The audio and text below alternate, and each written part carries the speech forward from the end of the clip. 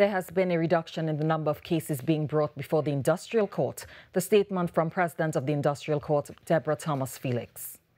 During the year in review, which is the 15th of September 2022,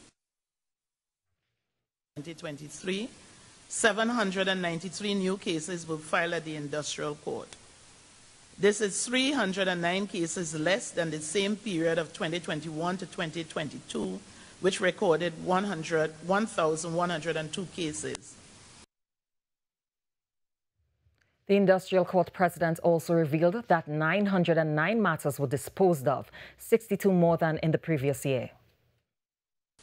Of the total numbers filed at the court for this year, 2022 to 2023, trade disputes in both the Essential and General Services Division remain the highest numbers of cases filed, with a total of 654 cases, followed by retrenchment and severance benefit disputes.